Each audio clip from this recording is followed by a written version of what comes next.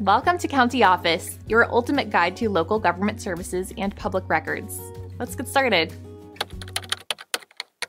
Did Iran hack Donald Trump's campaign? In recent developments, U.S. authorities have made significant revelations about cybersecurity breaches involving the 2024 presidential campaigns. Here's a breakdown of the key facts.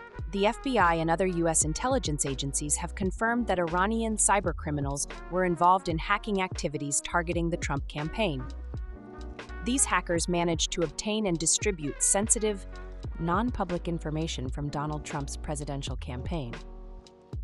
The hacked information was sent via unsolicited emails to individuals associated with Joe Biden's campaign in late June and early July, before Biden's withdrawal from the presidential race.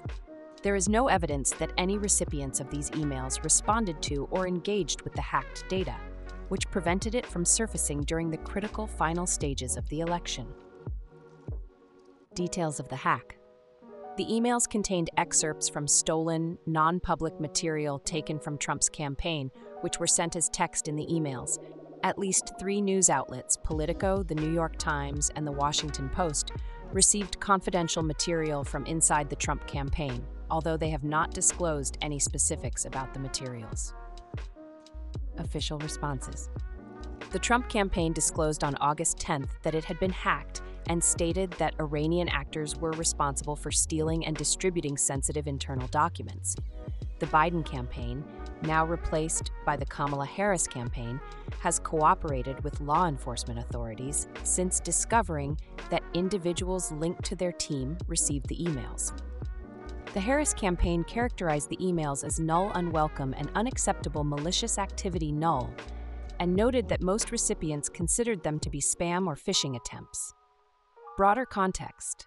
U.S. officials have highlighted that Iran's actions are part of a broader strategy to undermine voter confidence in the electoral process and to incite division. Iran's opposition to Trump is attributed to his administration's withdrawal from a nuclear agreement, reinstatement of sanctions, and other actions seen as hostile by Iranian leaders.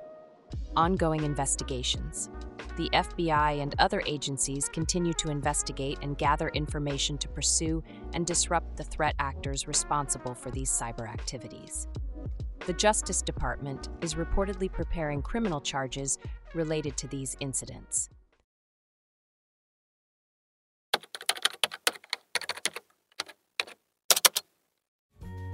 To learn more, check out these links, which you can click in the description below. And feel free to comment your questions. We're here to help. Thanks for tuning into our video. Please like and subscribe and leave a comment below. See you in the next video.